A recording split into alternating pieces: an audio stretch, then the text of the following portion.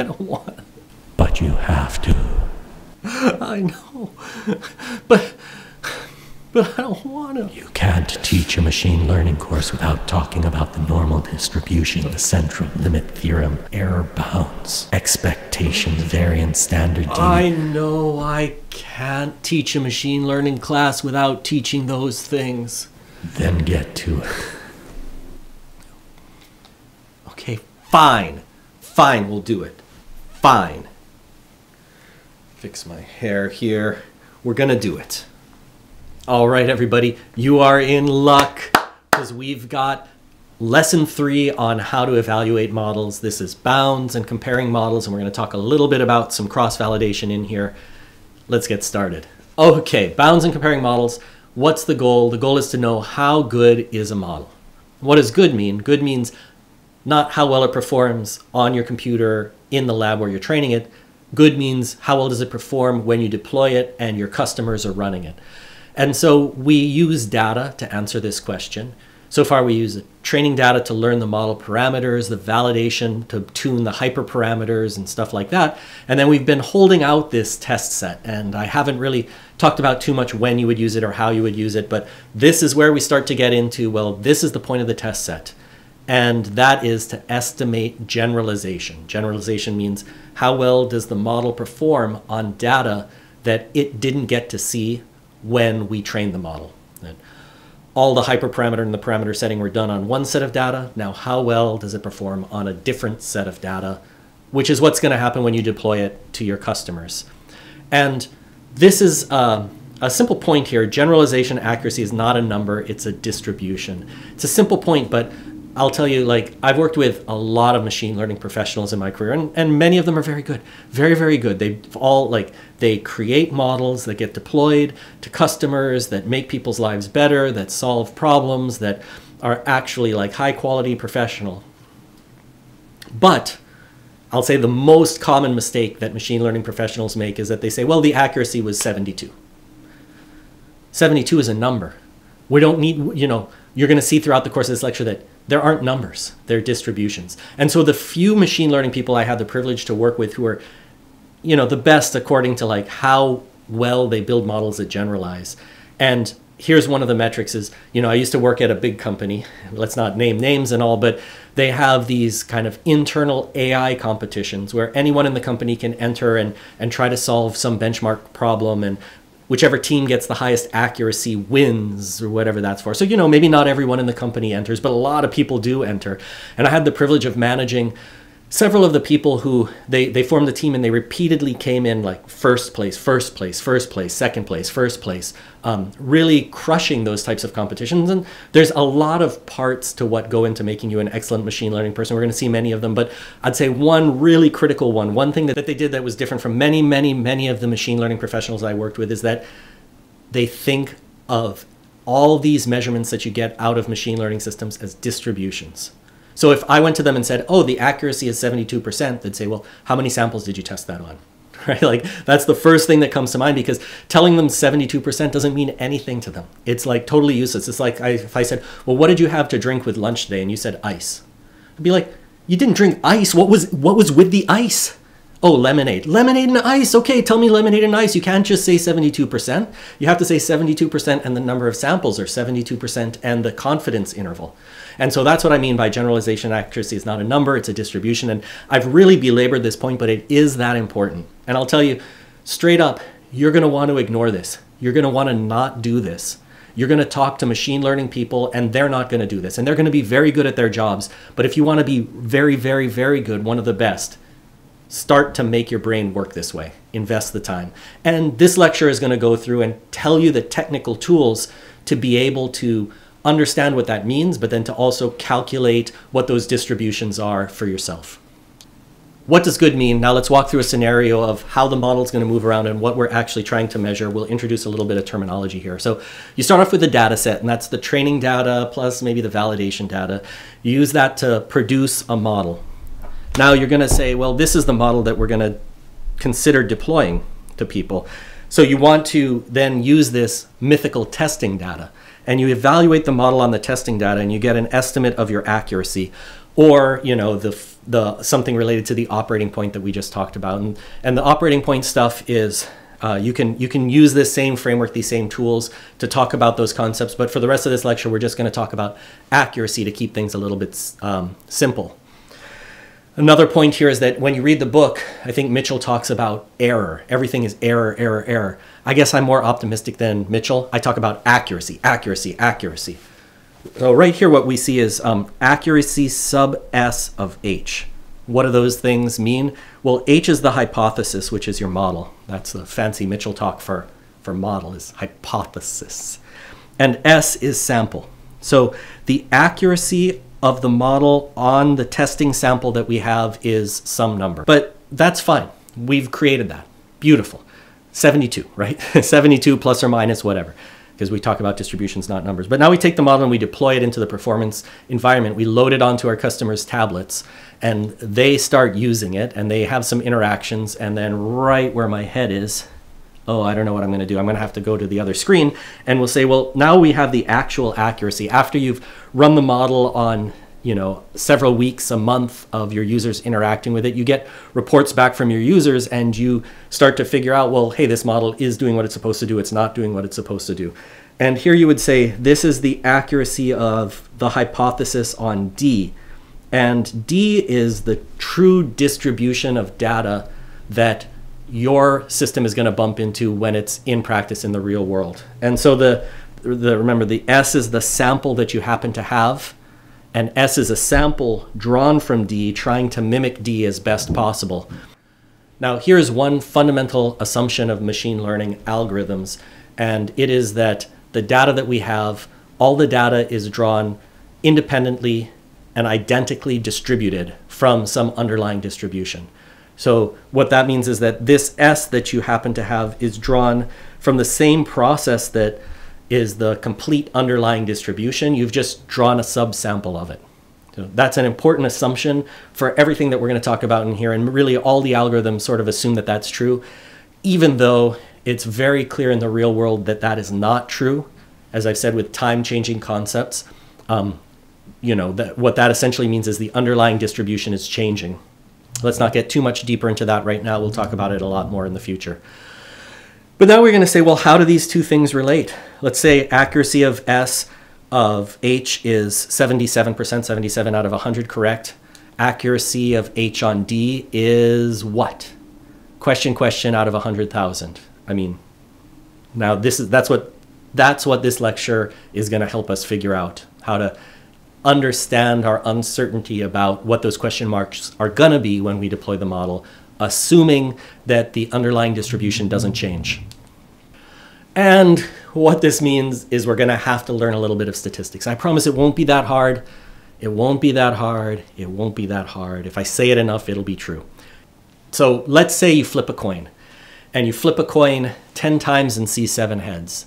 Now, there's an experiment, and you have, after doing that, you have some guess that maybe that coin is biased, and that instead of being 50-50 in terms of like whether you're going to see a head or a tail, maybe it's 70-30. So you can plot that on this kind of like axis and say, well, you know, I did this experiment. I flipped 10 coins, 7 of 10 of them were heads. That's what I sort of think the coin, the most likely accuracy at this point is 70%. But let's say we do that experiment again. Flip the coin 10 more times. This time, half of them come up heads, 50-50, 5 heads. Now we have these two measurements. We flipped 20 coins, not just 10 coins. And we would say that maybe the overall most likely accuracy of this coin is 60%. The probability that it's going to come up heads is 60%. Okay, maybe, but you know, there's kind of a pretty big swing between those two experiments. So then we start to think, well, geez, maybe I should do that experiment just one more time before I make up my mind. There we go, 60%. Now that lined up exactly with what we expected. We're done, ship the coin, we figure everything out, unless we flip it 10 more times again just because we were bored and we wanted to see, and it comes up at 40%. Now you're like, oh, 40%, that's a long way from 60%. So I'm not feeling good about my estimate anymore. But on the other hand, I flipped the coin 40 times and it's 55%. So maybe that's good. I don't know. Do it some more. Let's click ahead, do it some more. We're updating, we're seeing a lot of different things. And then finally, you know, after you get bored of flipping it, you might end up with something like this. After n trials or 13 trials or whatever that works out to be, you see that the most likely accuracy for the coin is 50%. Okay, and so if you do this enough time, you end up with a bunch of samples that look like this. Do you? I don't know. Do you? Yes, you do. You absolutely do. Because what we're doing, this type of trial, you end up with what's called a binomial distribution. I'm not going to go through like a ton of detail of why or whatever. If you want to know that stuff, take a statistics class. But doing this sort of experiment ends you up with a binomial distribution. And it turns out that flipping a coin is no different than taking a test sample and figuring out if a model got that test sample right or wrong. With a coin, you're trying to figure out, is this a biased coin? What's the probability I'm going to see heads when I do an experiment from the underlying distribution, which is to just flip a coin? And with a machine learning model, it's let's draw a sample from the underlying distribution. Let's classify it with the machine learning model, and then let's ask some oracle if we were right or wrong. And the notion is that there's some underlying thing called like P, which is the true accuracy of that model averaged across the distribution that you're drawing samples from. So there you go. And with a binomial distribution, you have a few things that you just can like read from a book and say, aha, this is true. And let me just quickly explain what these things are. This is one step on the way to what we're going to actually do in practice, but this is to just show you a little bit of where the things that we're dealing with come from. This mu there is the mean of the distribution, and so it's the expected value of, you know, the repeated experiments. And what this really says is that if you do n experiments and the underlying probability of seeing a head or being correct is p, so p could be like, you know, 50%, 0.5 or something like that. So you do n flips and p is the underlying probability, then the expected number of heads that you're going to see across those n experiments is n times p. That's not exactly the accuracy because, you know, it's like how many, this is more like how many you got right instead of saying, well, what's the underlying, what's the measurement you're going to get. But that's okay. It's just a little starter here. Then we're going to talk about the variance of the distribution, which is like how spread are the individual samples that we've taken, the individual experiments that we've run as we've built up towards seeing an n total experiments. And in this case, the variance is n times p, where p is the underlying probability of heads or underlying probability of correctness, times 1 minus p. There you go. That's the variance. You want to know more about why? Take a statistics class. Enjoy yourself. And then sigma is the standard deviation, which is the square root of the variance in every planet in the known universe. And so it's just take the variance up there and throw it under a square root. And that's how you get the standard deviation of the distribution of the measurements of these samples. Okay, and then we want to take a step forward from the binomial distribution. And the tool that's going to let us do that is the central limit theorem. Bam! And I'll tell you, when I was interviewing for my current job, the machine learning interview, the first question was, go to the board and tell me what the central limit theorem is. And I guess I passed it. It's not like, it could be a technically very demanding question, but it's also conceptually a simple question. And so the central limit theorem says, like, look, a distribution of sample means approximates a normal distribution as the sample size gets large. And that's sort of exactly what we were doing on the previous slide. Is every time we drew another one of these samples, it would say like the distribution of the means of those samples. And in this case, I was showing it with 10 samples, but, you know, even with one sample, but a distribution of the mean of those samples approximates a normal distribution as the sample size gets large. And what's a normal distribution? There you go, normal distribution. Everybody knows what a normal distribution is. There's all sorts of beautiful statistical things that we can do with normal distributions as long as we have this approximates. But using the central limit theorem is going to allow us to calculate the bounds and a bunch of the other stuff that we're going to do here. And it's also going to allow us to apply these same techniques beyond accuracy, beyond like false positive, false negative. But as you're doing machine learning, if you want to put bounds on other entities, this is the thought process that you'd use. Although I'm pretty sure if you're gonna need to go do that, you're gonna probably want to read the book very, very carefully and maybe even take a few additional statistics courses before you get off into that territory. But central limit theorem, very important conceptual tool. The distribution of the sample means approximates a normal distribution as the sample size get large, but there's more to it than that. That's step one. But this property is also extremely useful, where the average of the sample means is the population mean. So that means where the average of the mean you get from the samples, so that's like the accuracy sub S, is the accuracy sub D. That's like an incredible property. I mean, I guess it makes sense conceptually if you're drawing from the same distribution and you test on 100 things. As the number of things you test on gets really, really, really large, eventually you're going to end up with the accuracy on the true distribution. You know, thank goodness that that's true. Otherwise, the world would be a much harder place to navigate. But it's a nice thing that we can use. And there it is written down in type instead of in my poor handwriting. Say the accuracy of the hypothesis on the sample is equal to the number that you got correct divided by the total number of samples in your sample. And the most likely accuracy of your model on the entire distribution is equal to the accuracy of the model on the distribution you happen to have. That's the most likely. That's a term you may not have internalized as likely. It has a very precise statistical meaning, which I think as we go through a few slides here, you're going to get a better kind of understanding of what that is. And then when we start to talk a little bit about probabilistic modeling, I think you'll get a much stronger notion of what likely means. But just saying that it's the most probable value, but that also means that other values are possible. It's just that the most probable is the one that you observed on your sample.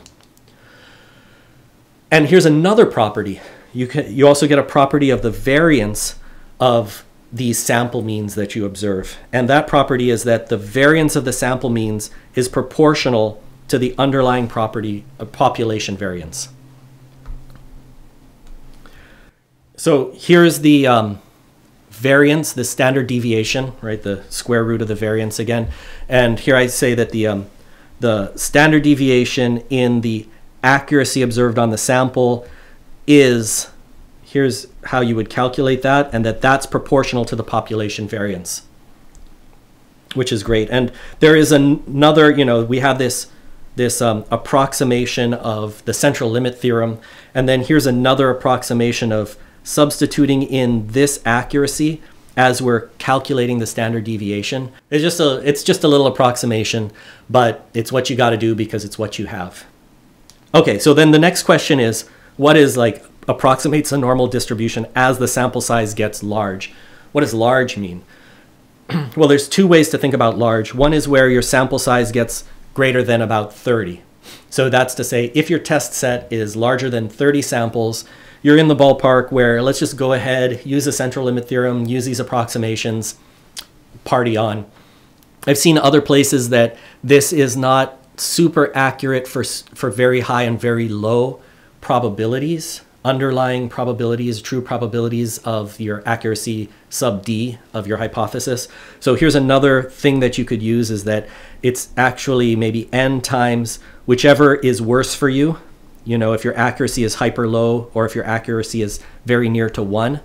And so as you get more and more into that region, you want to have more and more samples to test things. But in even, you know, this might have been a more important constraint when Mitchell wrote his book, because nowadays, if you have 30 test samples, I don't know what you're doing. Like, nobody has 30 test samples. I never heard of that. You're going to have hundreds. You're going to have thousands. I mean, you're going to have tens of thousands. So the point of that is that this normal distribution approximation of the property that we're trying to say something about is almost always the right thing to do. Don't worry about it. Don't think about it too much. But now you know, now you have some of the background there. So let's give a little bit of intuition about what does this mean. And remember, I just pulled this from the previous slide, the accuracy itself and the standard deviation of the accuracy. And it's like the observed correct out of 100 if your true accuracy is 50%. So that's, you know, in terms of the other things, that's P equals 50%. And here's the distribution that you'd have. And now what this says is that your probability of seeing 50 heads or 50 correct is something like 8%. The probability of seeing 60 correct is something like 1%. And remember I said likely, the most likely outcome. Well, that right there is the most likely outcome. You know, if you're going to say, well, what is it? There it is. It's the most likely thing to happen. And then, you know, here I've plotted the variance, which you've calculated according to this. And the reason for this slide is to show you this next thing. Now let's say that your accuracy is 90% instead of 50%. So you'd say the most likely outcome here is that you're going to see 90 correct, 90 heads if you have a 90% accuracy. And the probability of that is something like 13%. And you see here, you got more of a higher peak than you did up there. And that's because of looking at the variance or the standard deviation. Because think of it this way, if your model is 100% correct, there is no variance. Everything's correct. That's zero variance. Everything is correct, correct, correct. Heads, heads, heads, no variance. If your model is 50% correct, then if you take, you know, 2 samples, you would expect to see one that's a 0 and one that's a 1. That's high variance. And here's just a simple plot of that, which shows if your accuracy here, the number correct is 100, then this dotted line kind of shows you how the standard deviation changes as the number correct changes. And you know, it's pretty, like the highest variance is when your accuracy is the least certain. If you're hyper inaccurate or hyper accurate, the variance is very low, and then it kind of, you know, it falls off there and there. And this line is just the accuracy, which, you know. Okay, looking at this from the other direction, I gave you a little bit of that when I was talking about likelihood on those previous 2 charts, but imagine you know the model is 50% accurate and you test it on 100 samples. What's the probability of seeing 50 correct out of those 100 samples? I mean, that's the true accuracy. That is the right answer in the cosmic sense. And the probability of seeing that right answer is just 8%. Just 8%. So if you do it like 10 times, you're going to see the right answer just once. Put it another way, 92% chance you're going to observe an accuracy on your sample that is not right. It is not the correct accuracy. 92%. What the heck? And this is why thinking about these distributions is so very important. You could ask the same question about other things. Well, what's the probability of seeing 40 correct? Which is, you know, quite wrong. A 40% accuracy reading instead of a 50% accuracy reading. Well, the probability of that exact mistake is about 1%. And then you'd have another, you know, 1% chance to see 60 instead of 50. So, you know, to be that far off, you have a 2% chance of being exactly 10% wrong in your measurement. That's kind of big, I don't know. Probability of seeing 55 correct is about 4.8%. So, you know, these probabilities go up, and so you're more likely to probably see something in that region, but every once in a while, you'll see one correct. I mean, it's very, very, very, very astronomically low, but if you draw enough samples at random from the true underlying distribution and test your model on them, eventually you're going to see the correct accuracy is 50. You're going to estimate that the accuracy of your model is 1%. It'll happen if you do machine learning long enough, I promise. So what are you going to do? What we need to do is figure out, well, how do we reason about these distributions so that we can make good decisions about our modeling process in a world where truth is truth, and our ability to measure the true accuracy of our model is quite limited, actually very, very limited. And confidence bounds is a tool that we use to do this. we can't know the true accuracy of the model. I mean, legitimately, you can't know it, but you can bound the true accuracy. So if we do a single test on 100 samples and we observe a 40% accuracy, we use that normal approximation of all the stuff that we've been talking about. So now we have some tools. The probability a model with a true accuracy of 40% generated the observation is 8%. We learned that on the previous slide. Maybe the variance would be a little bit different, so it might be a little bit off. Maybe that's a slight bug, but it's in the ballpark of 8%.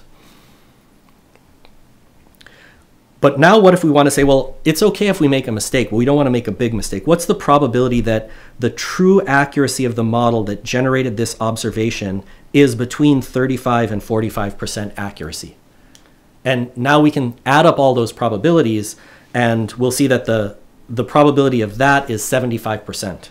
That is the probability that we got this, plus the probability we got that, plus the probability we got that, plus blah, blah, blah, blah, blah, blah, blah, blah, blah. 75% itself isn't even that large. So it would say like, geez, maybe we would need to have an even wider bound than a 10% range in the accuracy of our model if we only have these 100 samples to work on. 100 samples is just not enough to get a refined enough estimate of what this model's probability is so that we can effectively learn a good model and make progress. So let's do it though. Let's go and have a wider bound. This time it's, what is that, like 15%, something along those lines, and would say that the probability of that is 99%. 100 samples, 40% accuracy. In order to be 99% sure, you have to have like a 20%, something in that ballpark, bounds of the error to say, my true model is somewhere between 27% accurate and 52% accurate, but I can't be any more accurate about it than that. Makes it hard to make decisions. That means if you're, you know, like, should I ship this? Maybe, I don't know. All right, so let's move on. Now, how do you do this? The normal distribution is convenient because it's been highly, highly studied, and this is just the standard confidence bound stuff on normal distributions. And what you're able to do is say the observed accuracy, so that's accuracy S. I probably should have had the S there. The upper bound here is that accuracy plus this magical Z value times the standard deviation of the accuracy. And the magic Z value comes from a lookup table, which relates to the probability mass of a normal distribution. So if you want a 95% confidence interval, you draw from this table 1.95 times the standard deviation of the accuracy plus the accuracy is the upper bound minus the accuracy, you know, subtract that from the accuracy and you get your lower bound where, you know, this is the upper bound, that's the lower bound. So there you go. You can find bigger versions of this table. I think in the sample code I gave you, I think I've given you this table with many more values in it. I'm not sure. There's more values in your book and there's more values on the web. That's for darn sure. All right, here we go. Confidence interval example. Something for you to work through a little bit. Let me show you the first one here. Here's everything. I pulled them up from the previous slide so that we have what we need. Let's say we evaluate our model on 100 samples. We see 15 correct, so that's an accuracy of 15%. The standard deviation I calculated for you there because maybe you don't have a calculator or something like that. I don't know. We want to get a 95% confidence interval, and we'll, in a few slides, we'll get into like why you might want a particular interval, at least a little bit, but you draw that value from the table. So it's 1.96, kind of close to 2, but you basically take the standard deviation of the accuracy, multiply it by this, kind of close to 2, so you're sort of at like 7%. So the interval width would be 15 plus or minus 7%, 8 to 22. And that would be your interval. But we say the interval width, maybe that's a little bit of a sloppy term. Maybe that should be, it's not the full interval, it's the bound away from the accuracy. The bound up and the bound down is about 7%. So let me erase some of my gibberish stuff here. We'll go on to the next one. Because we'd say, well, geez, that's not good enough. We need to do much better. Let's get 1,000 samples. And accuracy 50%, correct 500, and we can see the standard deviation of the accuracy is 1.5%. If we need the 95% confidence interval again, that's going to be 3%. So it would be 47 to 53. Like 1,000 samples, even in the worst possible case for the variance. Remember, the variance is the worst at the 50% accuracy. That's usable. So let's click this thing and be like, okay, 3%. Math. But let's look at even more samples, 10,000 samples in your test set. Standard deviation of the accuracy. So your 95% confidence bound at that point is about 1%. But then let's say, well, 95%, who are we kidding? We want 99%. And then you have to multiply it by 2.5. So that's, 1.5%, something in that ballpark. Okay, well, it's not exactly in that ballpark, but it's a little bit in that ballpark. And so there you go. And that's the sense in which a really good machine learning person, when they hear somebody say, my accuracy is 74%, that doesn't matter. What matters is the combination of like this, right, plus minus the accuracy. Very important to make good decisions. Now, here's the summary of this first part of the talk, which is about error bounds. You can't know a model's true accuracy when evaluating on a sample. You simply cannot. And we've seen through a few examples here that the true accuracy can be quite a bit different from the observed accuracy. Even when you're testing on 100, 200, 1,000 samples, there can be quite a lot of difference. And so we can use the central limit theorem to give the relationship between the true accuracies and the accuracies observed on a sample by approximating that distribution with a normal, and then we can use that to do confidence bounds and calculate the probability of a model with X% true accuracy generating a sample accuracy of Y. And then we can take this set of, this ability to estimate the probabilities for any particular possibility and kind of sum them up and get error bounds to say, well, what's the probability that the true accuracy of my model is more than a particular amount away from what I've observed?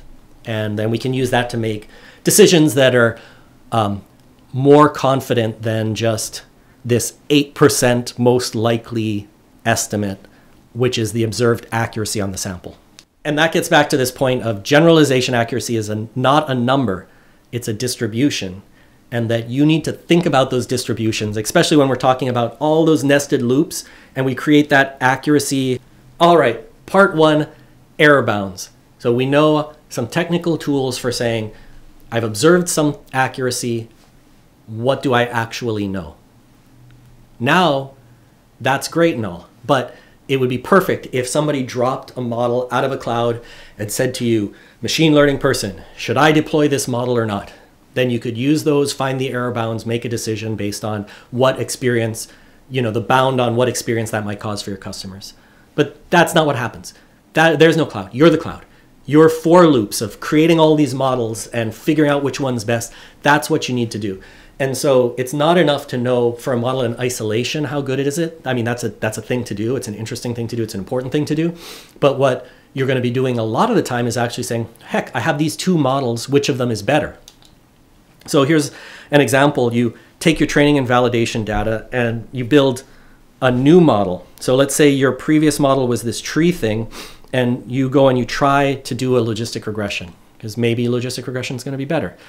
Now you evaluate them both. So you have the accuracy on the sample of the tree, the accuracy on the sample of the linear model, and you want to know, if you're going to deploy them, what is the accuracy, how do these things relate, and what's the chance that the accuracy of the linear model on the true distribution is actually equal or better than what you were getting with the tree that you currently have shipped. You don't want to ship something that's worse by accident because it happened to look better on your sample because of all the error bound stuff that we saw. So right, the question is to deploy or not to deploy. So you can compare models, but when you do it, you don't compare point accuracies, you have to compare the distributions. And you have to, and one way to do that is to pick some confidence intervals and do something simple. I mean, it looks a little bit simple, but we'll get through some examples. So if, and this is how you do it, if the better model, and what do I mean by better model? It's the model whose accuracy on the sample, the most likely value is higher. And the worst model is the model whose accuracy on the sample, the most likely value is lower. Remember the peak of the distribution? But that's also the same as saying the model whose accuracy measured on the sample is better or worse. Just throwing in those terms so you can start to understand a little bit more of what's going on. But anyway, you take the better model and you subtract the confidence bound for it at whatever confidence level you want, 90% or something like that, 95%. Then you take the worst model and add the confidence bound. And if the better model is better by both of those, then that would be like there's a 95% chance that both of those confidence intervals held, and you'd say there's a 95% chance that the model that looks better actually is better. But that also means that there's a 5% chance that the model that looks better is not actually better. Okay, what are you going to do about it? Right, so there you go. Then with an X% confidence, the one that looks better is better. So let's walk through a little bit of an example of what this looks like, and would say here's the two models. The better model has a 98% most likely accuracy, and the worst model has an 80% most likely accuracy. So we have to say, well, with 100 samples, we're going to use a 95% confidence interval. And so right here, you have everything you need to calculate what that bound is. Go ahead and try it. Try these. I'll do them. We can do them together, or you can pause and do it and then see if your thing lines up with my thing. But would say, okay, 100 samples, blah, blah, blah. What's the bound? So this is the lower end of the 95% confidence interval for the better model. And I believe it's going to plot over there. There you can see the confidence interval where the lower bound and the upper bound are written over there. The worst model, if you take the 80% and add the bound, you end up with that. And so if we plot that, you'd see that there's really a large region of overlap. And again, what that means is that the better model is 95% likely to be in that region, 5% likely to be out of the region. The worst model is 95% likely to be in that region, 5% to be out of that region. So there's a significant overlap, and you cannot say with 95% confidence that the model that looks better on your sample is actually going to be better on the true distribution.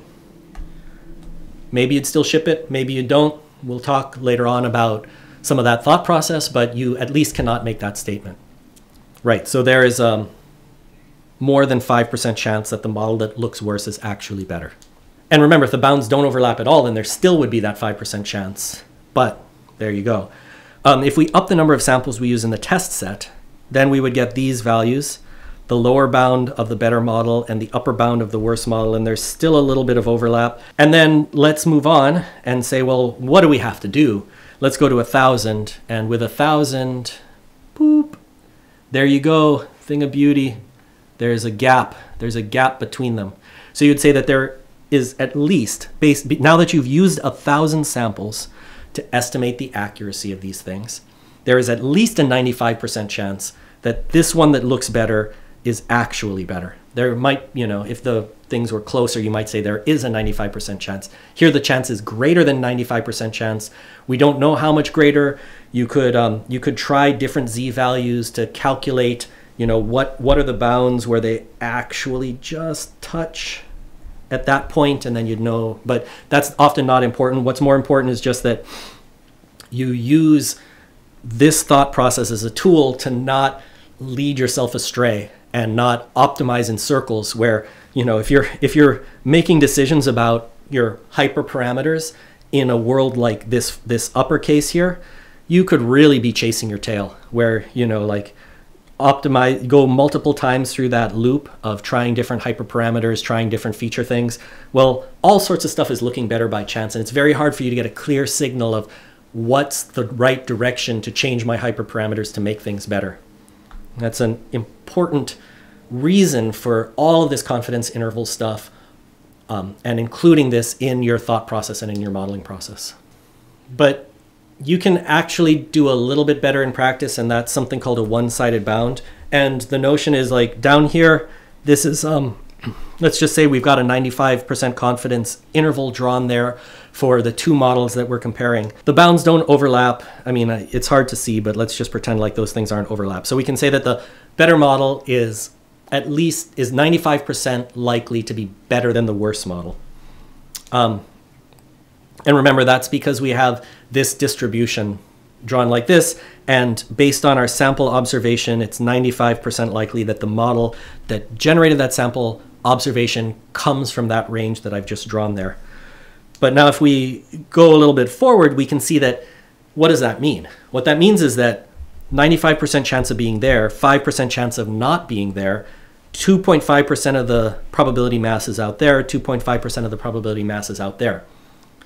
So there's a 2.5% chance that this model is actually better than we thought, and a 2.5% chance that it's actually worse. Now, if you're doing a comparison and it turns out that the model is actually worse, if the worst model is actually worse than we thought the worst was, or if the better model is actually better than we thought the better model was better, then that doesn't matter, right? Like, it's the type of mistake that is in the correct direction that actually would affirm your thought that the better model is better, not cause you to have made a mistake that's meaningful. So what you could do is just only take the probability mass from the side that matters. And so a 95% confidence interval for a two-sided bound turns into a 97.5% one-sided confidence interval when you're just looking at, is this thing better than that thing? You just have to take, the half. You get double the confidence kind of for free. All right, now there's a bunch of ways that we could integrate this type of information, this comparing model technique, into our modeling process. I'm going to show you one here, and then I'll quickly sketch another one over the top of this. But you'd say, like, let's say there's a model that's in production. That is the model that I shipped yesterday. But today I want to build a new model because maybe I've got more data. Maybe I've done more feature engineering. Maybe it's just part of my process that every day I build a new model. And then I want to ship the new model because shipping isn't like free. Shipping's never free. There's always a risk. So I only want to ship the new model if it's like better than the model that's currently in production. Or maybe I want to turn that around and I want to ship the new model unless I'm pretty certain that it's worse.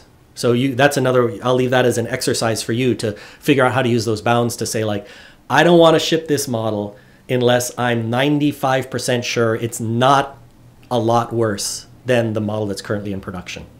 All right. But so anyway, you take the current production model, you evaluate it on your test data, and here's a function that, includes that bound stuff into the evaluation process. And in the framework code, I think it's a little bit different than this. I think I updated the framework code and didn't update the slide. So sorry about that. But, you input the confidence target, 95%, whatever.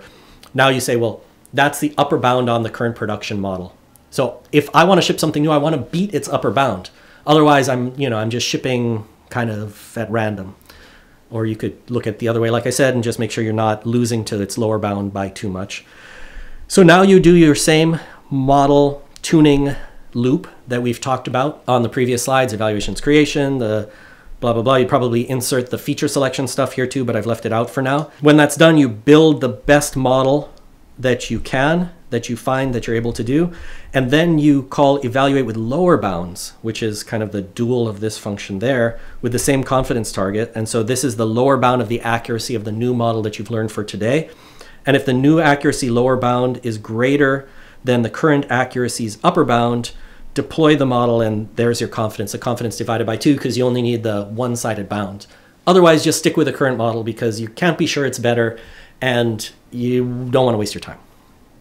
Okay, so that's one way to use this, but if you're a careful observer, which I'm certain every one of you is, you would see that we're doing this thing right here. What the heck? Here we have the accuracies for the hyperparameters equals evaluate. There's no distribution there. That's just the point estimate. That's what I've been warning you about. This is actually a very potentially harmful thing to do. It might not look so bad in a single loop of try every hyperparameter once, but as you get into more sophisticated search processes to try to find the best hyperparameters, and especially as you start to nest these loops more and more, and you're doing the feature selection stuff, the hyperparameter stuff, you're like other things that we're going to talk about in the cross-validation we're going to get to in a second, there's a lot of chances for the accuracy you observe on the sample to not be within the bound of the true accuracy of whatever model you happen to be building here.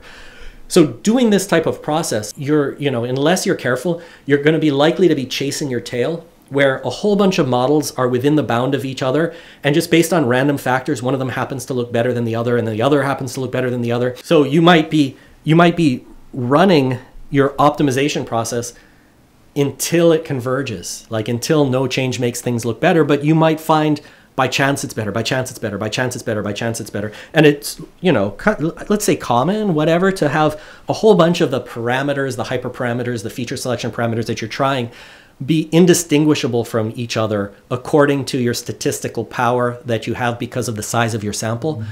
And at some point you want to give up. You don't want to optimize things that you can't see. This is where I was saying the people who are really, really good at this think in this way, and they have a great intuition about setting up the hyperparameter search, watching the hyperparameter search, and then making good decisions about how to evolve that search based on the fact that they understand the power of the questions they're able to successfully ask.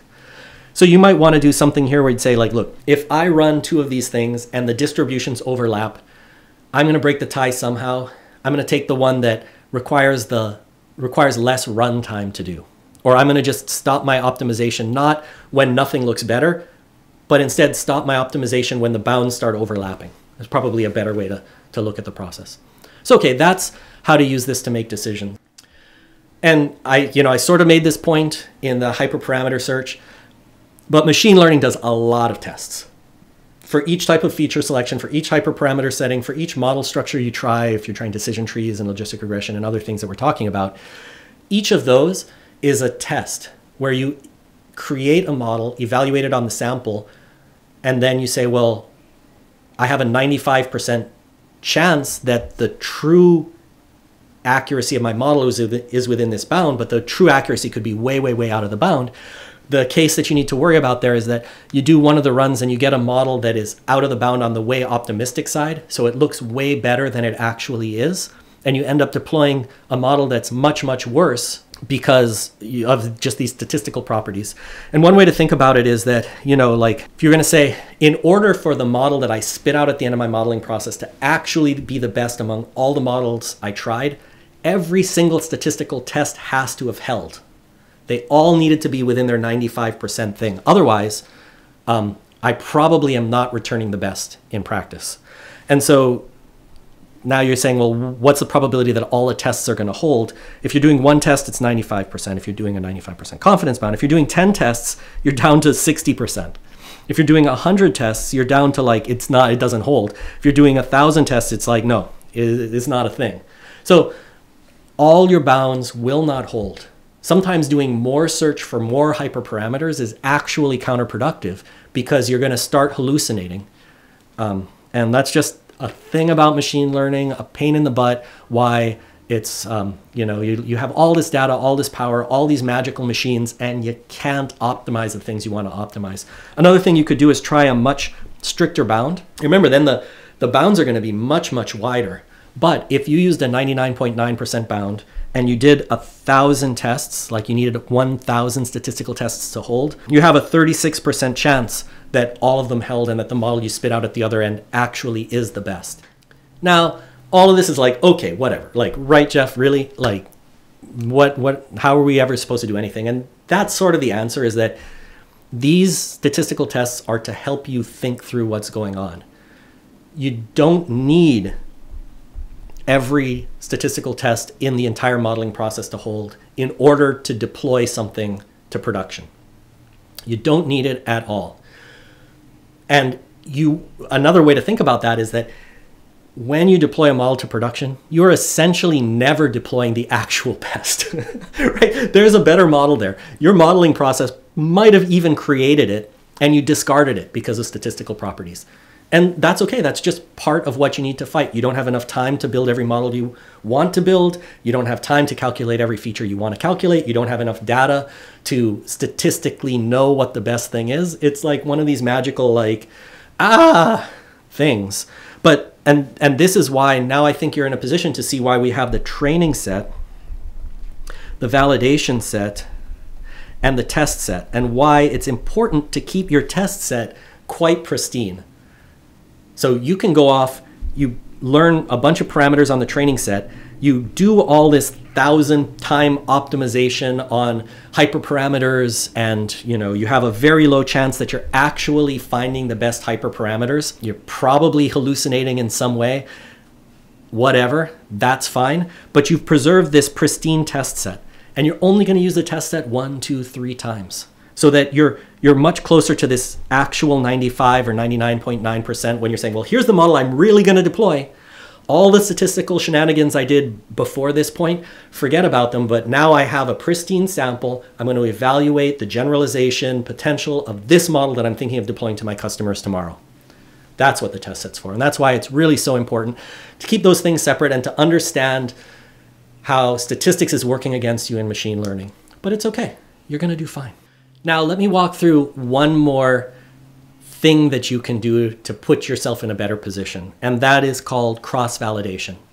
Now, cross-validation takes a good amount of time. It makes even another layer of loops to this feature selection, hyperparameter selection, cross-validation, and you just nest another factor of n there. But it does two pretty awesome things. Number one, it gives you more samples to estimate your generalization accuracy. So it lets you do a better job at picking the right hyperparameters, just lets you get a little bit further. That's important. But another thing it does is it lets you test the variance of the hyperparameter settings themselves. Right? Like up to this point, we've been talking about, now you have a model, what is the actual accuracy sub d, accuracy on the true distribution of this model that I produced. But instead, what we're going to say is, now I have this modeling process. What is the accuracy that this modeling process is going to spit out at the other end? And, how do I make sure that there's not a lot of variance in that? And let me tell you, like, where does variance come from? Let's say you have a feature selection method, and the training data that you're using provides you with the available tokens, or it provides you with the mutual information between the various features and the labels. And so by changing the training data, it's not just that you get a different model, but you actually get a different set of features. And so each of those changes introduces some more variance, and you could produce a significantly different model. So cross-validation has those two things. It gives you more power to look at the generalization, but it also gives you some protection against the fact that your modeling process is introducing variance, and that that would tend to make your estimates of the accuracy for your generalization thing not as good. Okay. Now let me just add one more thing there. Okay, right?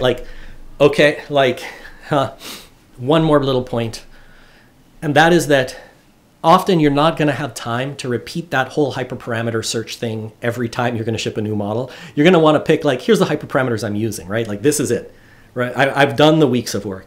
This is what we're going with. And that's a reason why using this sort of evaluation that includes cross-validation would help you know, and I picked those right hyperparameters, so I'm going to feel safe locking those in and using those for the foreseeable future. All right, so cross-validation, what does it mean? How do we do it? And here's a layout of what we've been doing before. You have your training data. You might train a model with and without the feature that you're evaluating, or with one hyperparameter setting versus another hyperparameter setting, all the discussion that we had. Use the validation data to figure out, is there a chance that this new thing I'm trying, or that one of these is better than the other? If the bounds overlap, one thing you could say is, like, I'm stuck. I'm going to stop optimizing because I no longer have the power to distinguish these two things. They're just too similar. I don't have enough data. But let's talk about how we can use cross-validation to get more data. What if we split our data into k folds, and then we trained with and without the feature, or whatever we're evaluating here, like I talked about right up here, we train with and without it on k minus 1 of those folds, and then validate on the remaining data. So in some sense, these two things are equivalent, except conceptually, maybe we've merged the validation data back in, and we've treated it as, just one fold of the training data. So that's fine. Okay, we've done that. Well, look at what we could do. We could do that again. We could take each fraction of this data set and treat it as the validation data, while we use all the remaining data as training data.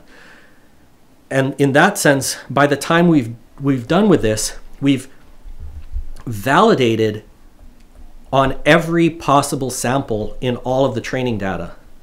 So that means that we've now our n, instead of just being this portion, our n is now the entire size of the training data that we had available. The other thing that we've done, as I was talking about, is that we've done feature selection on different sets of data. So, you know, if there's a token that only appears in one of these sections, we'll only get it in the training set, you know, not every time, and we'll have to deal with that form of variance and stuff like that. So now we've done that evaluation. Now we pull all those validation sets together, essentially saying every single sample in our available data, we've built a model for it, and we've evaluated that model on that sample. And then you can just do the same stuff, just like that, because you've done an independent evaluation. You've trained a model for each sample that didn't see that sample and tested how well it generalized on that sample. So you can do everything we talked about before, except now n is larger. And you get a better, lower variance estimate, tighter bounds, but you also get the extra variance that comes from this part of the process. So you, at the end of it all, you have more power to estimate what you're doing, and you're doing a better job of estimating what you really want to be estimating. And of course, reserve the test set so that at the end of all of these shenanigans, you can actually say, well, whatever I spat out, spit out, what is this going to do for my customers? And here's some pseudocode. This is something you are going to have to implement. You're not going to need to run it every time. And the only reason that in your assignments you don't have to run this every time is that it takes more time. So if you were going to do machine learning professionally, you probably generally want to do something like cross-validation. We'll get into a few reasons why it's not always usable, but you probably always want to do something like that. But for these assignments, man, you're going to get old. We all have lives. You can skip it where I say you can skip it, but there's a few times where you actually have to do it. So for I in the number of folds you want to use, get all data except the fold, right? So there's just a little helper function that looks at your training and evaluation data and pulls out everything except the fold that you're going to evaluate on. Then you get the data in the fold and you call that your validation data. And then at this point, you can just do everything that you were going to do. Fit it, evaluate it, and in the evaluation with the cross-validation, remember, you count the total number correct across all the different validation sets and divide it by the total size of all the data that you have. And that would be your accuracy. And if you're calculating other statistics, exercise for the reader view or whatever, you can figure out how to do that. So there you go, the length of the original training set. Then of course you do the bounds. Okay, when to use cross-validation. When you need to measure the variance in the modeling process, feature selection on different data sets creates variance, building models on different data creates variance, you know, just the gradient descent or what parameter optimization you do, there'll be variance just caused by the data being different. And then some machine learning algorithms do also include randomization. Neural networks is a good case of this, but it's not the only case of this, where you could run the same hyperparameter settings, everything exactly the same, but the randomness within the parameter initialization of the model could result in drastically different things. And you're going to want to know if that's happening before you decide which hyperparameters you're going to go with, which model structure you're going to go with. And here's some things to be careful of. The data that we're using, I think in all of our problems, is really pretty IID. That's what I say. It's independently, identically distributed. That means each sample was drawn from the true underlying distribution with no reliance on what's come before or what's come after. But that's often not the case in the real world. And one big thing that can cause that is a time series. Like if your data collection process is by looking at a log that one of your systems is collecting, that means that data that comes in tomorrow is actually from the world tomorrow. That world tomorrow might be different than the world today. And if you do cross-validation and use data from like tomorrow to build the model and use data from last week to evaluate the model, and your underlying problem is changing a lot day by day, you could see some wonky stuff. One example of this would be like weekend behavior versus weekday behavior. Those can be extremely different. So you have to think about those sorts of dependencies in your data when deciding what should I use for cross-validation. Now, an alternative to cross-validation is if you have a time series, instead of taking your data and splitting it into 5 parts and just like shuffling them back and forth like this, you could look at your data as a continuum And like this is today's data, there's yesterday's data, the day before, the day before, the day before, the day before, the day before. And you could simulate going back in time and training a model on this day. So you could train on that data and evaluate just on the next day's data. Then you could then simulate going back to that point. Then you could then simulate going back to that point. So in this sense, you could do a similar thing to cross-validation. Not maybe quite as good, but it gives you more ways to evaluate, hey, would this new modeling process have performed well at many more points? And it also captures some of the variance in the distribution changing of your problem. So that's something to think about. There could be other violations of independence assumptions, like let's say some of your records are from a log and you have the same user. So you don't want to do a cross-validation where you take all of my purchasing history and put some of it where in the data you're training and some of it in the data you're evaluating. You might want to look at, well, what are these dependencies? And don't cross-validate your samples, but cross-validate your dependencies. Say, Jeff is only in one fold. He's only ever in one fold. He'll never span across folds, so we'll never have a chance of training on Jeff and evaluating on Jeff, which would lead us to be over-optimistic. Okay, so that's cross-validation. Now, a summary of this entire three-part lecture. Remember, we talked about error bounds, comparing models, and cross-validations. So you've got to use statistics to know the relationship between model quality on training data and the model quality on the true concept. And by training data, I mean train, validation, and test set. You need to use those data points carefully, and you need to use statistics so you can understand what have I really done here and how is this going to show up in the real world. One-sided bounds can give probability one model is better than another on the true concept. And this is, remember, the normal assumption, normal distribution assumption, and these are the pretty standard things you do for confidence intervals. You can find them on the internet, la-di-da. That's how you do it. Cross-validation is a standard technique to get more statistical power of your training data and to measure your modeling process as well as just measuring a particular model. And now I get to make this point one more time, maybe one more time, maybe I'll stop saying it after this. I doubt it, maybe, I doubt it, I doubt it, I doubt it. But the point is that when modeling, don't think in terms of point accuracies, think in terms of distributions of possible accuracies. And doing this is one of the key things I see in practice between professional competent modelers and the actual best modelers. The best modelers understand the statistics of what questions they're able to ask and successfully answer, and they design their approach to the problems that they're dealing with that intuitive understanding of what the possible is because of statistical properties. So there you guys go. Interesting lecture, I hope. Very important that these concepts just become second nature and intuitive for you when you look at making decisions. And I will see you next time.